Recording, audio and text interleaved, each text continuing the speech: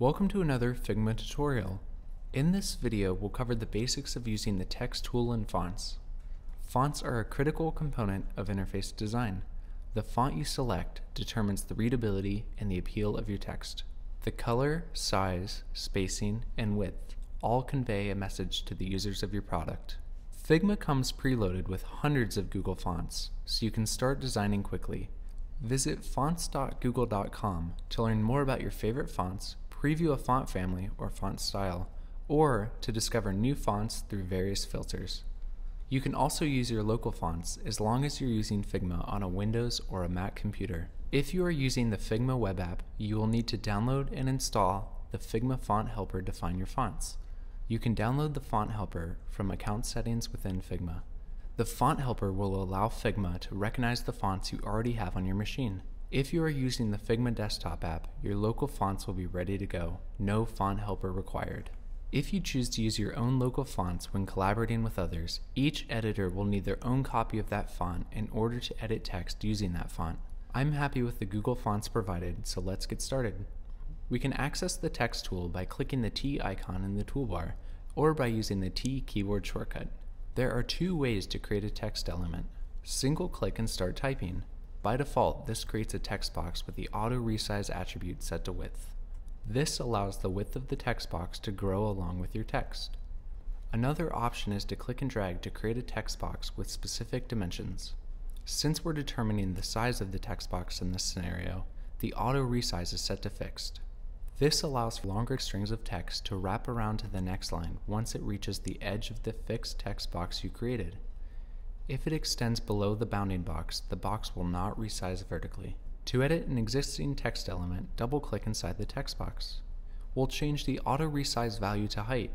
The bounding box grows vertically as new text is added, but not horizontally. We've covered the auto resize attribute in the advanced type menu. However, there are other useful functions in the text section of the properties panel. First, we have a drop-down menu where we can select a new font. You can also type in this field to search. Let's search for the Open Sans font. Below, we have two additional fields: change our font size, and view and select the font styles available for our selected font. Let's change our font size from 10 to 8 by selecting the field and pressing the down arrow key twice. You can also change font styles through common keyboard shortcuts. Command B to bold our text. Command I to italicize our text. Command U to underline our text. Next, we have line height to change the amount of space between each line of your text. The default value is set to 100%, which is equal to the default line height for the selected font. By holding Shift and using our up arrow key, we can increase this in increments of 10.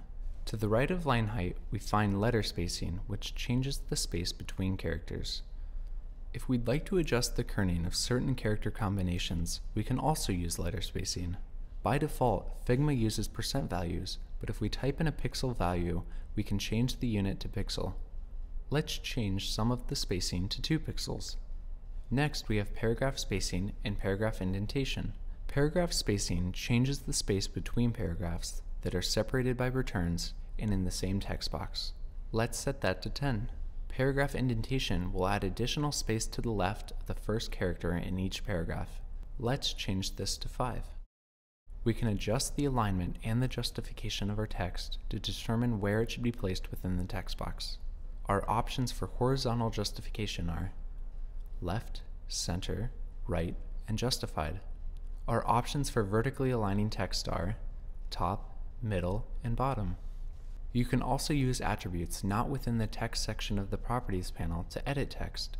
If we would like to change the color of our text, add a stroke, or add an effect, we can do that by editing the fill, stroke, and effect properties. Let's make this text red by changing its fill, and we'll add a black 1-point stroke to this text layer. Lastly, we'll add a drop shadow to this text by adding an effect. Let's review what we've learned today. Visit fonts.google.com to discover new fonts and see what styles are available.